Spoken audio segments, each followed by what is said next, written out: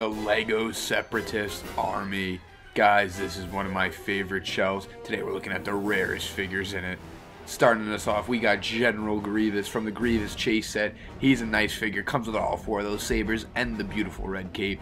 This Droidica from the MTT is a pretty rare one, my personal favorite Droidica build. And then of course, the metallic blue Super Battle Droid, one of my all-time favorite minifigs. Add to that one of the most iconic icons in the original video game. Make sure to like and subscribe for part 2 of